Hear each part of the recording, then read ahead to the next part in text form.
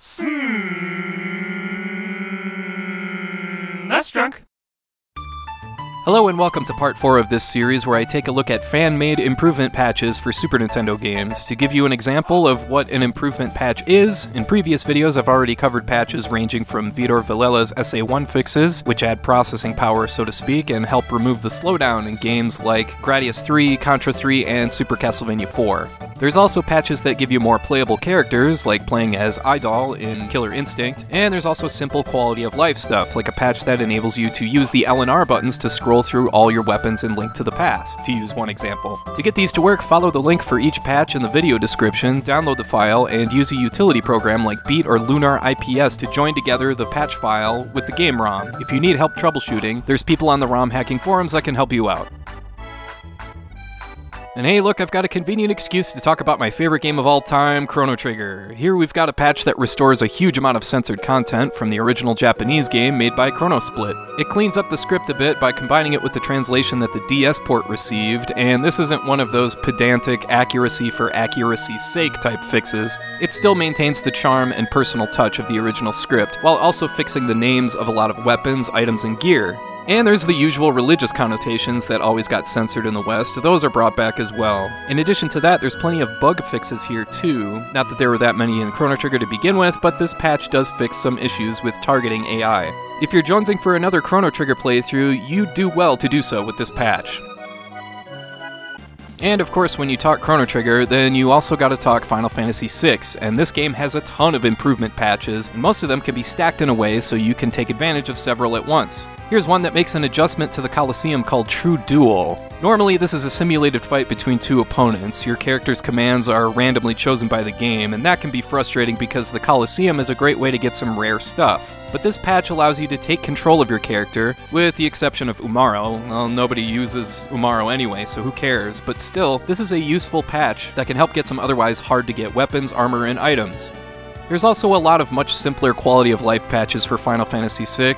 One I really found useful was one that condenses your spell list. It's a major pain to have to scroll through all sorts of empty space to find one spell, and this patch simply fixes that. But yeah, there's all sorts of patches that can be stacked onto the same ROM, everything from randomizing the battle music to always being able to sprint on the world map, and there's over 200 now on romhacking.net alone, so check them out.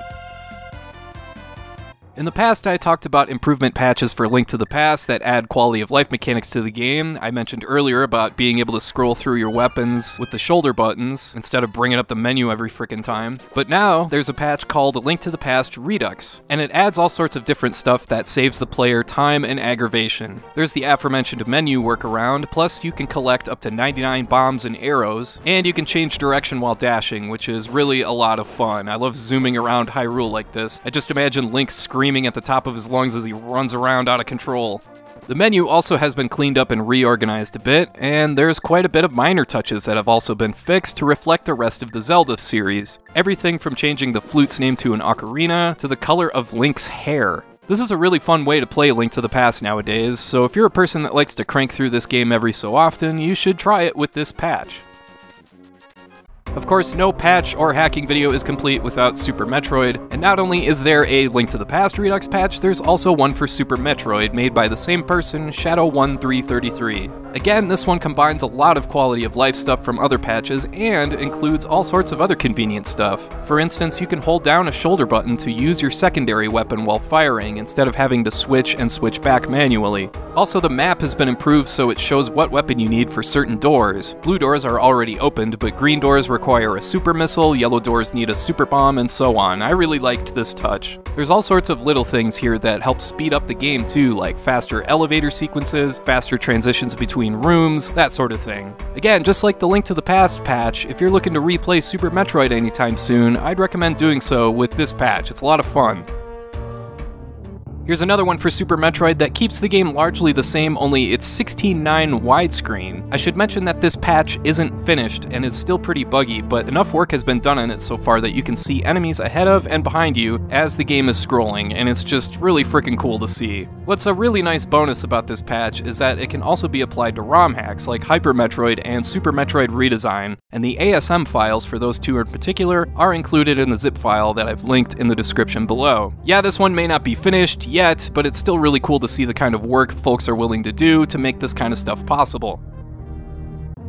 Secret of Mana also has a bunch of improvement patches, but none that are more comprehensive than Secret of Mana Turbo. The main thing this does is remove the stamina meter, so you don't have to wait around between each attack. That might be the #1 thing I hear people complain about when it comes to this game, so hey, you folks out there that hate that stamina meter, now you've got no more excuses. Try playing Secret of Mana with this patch. But yeah, this patch not only includes that major aspect, but it also rebalances the game a bit when it comes to enemy damage, experience points, and the amount of gold you earn when defeating enemies. Plus, there's seriously just a ton of other improvements, like being able to hold the A button to pause your charge when waiting to level up your attack. You can actually attack diagonally instead of in just 4 directions. And even if you're already a big fan of Secret of Mana, this one is well worth checking out.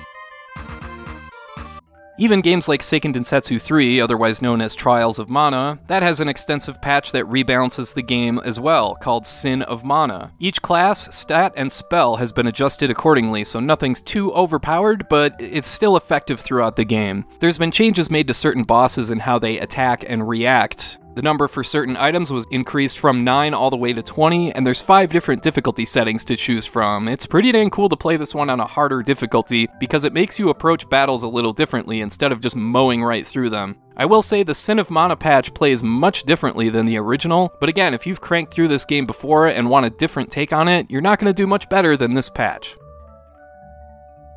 Sometimes an improvement patch can be as simple as an updated translation, and that's what the War of the Goddess patch provides for the original Breath of Fire.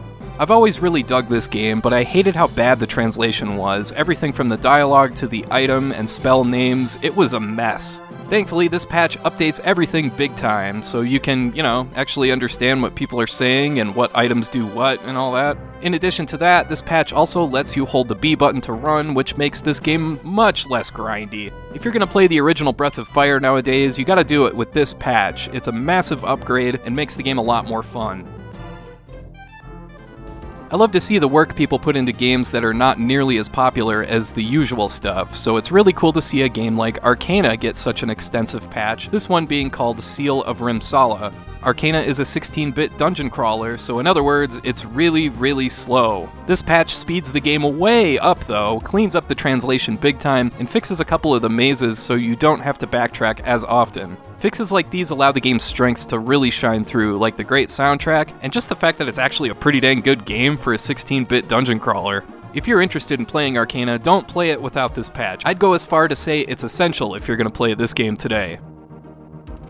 Here's another very comprehensive patch for a game that should be getting more love these days. It's called the Intuitive Ranch Master patch for the original Harvest Moon. Anyone that's played Harvest Moon knows that game has some certain annoying flaws, like how you could soft lock the game if you tried to sell an animal at the same time you tried to buy one, or the game penalizing you for shipping more than exactly 511 of any crop. This patch fixes all that stuff, and adds a lot more too, like actually being able to buy more than 1 bag of seeds at once, and not being required to rewater stuff if the soil is already wet. Seriously, the list of bug fixes and improvements in this patch is like a mile long. And just like Arcana, if you're gonna play this game today, it's essential that you play it with this patch.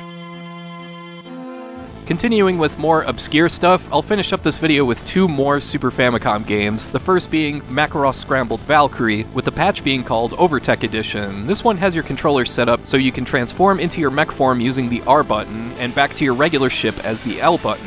See, sometimes stuff like that is just so simple, it makes a difficult game like this that much more palatable. But this patch doesn't stop there, it also adds a new difficulty level for casual players, where you have more health, and it takes 2 hits to deplete your weapon power instead of just 1. Yeah, I know, here's where all the shoot-'em-up professionals roll their eyes, but hey, anything that makes a great game like this more approachable for folks who aren't great at this genre, and I'm one of them, I welcome any and all patches like this. If nothing else, it's a good practice mode that allows you to get better at this game.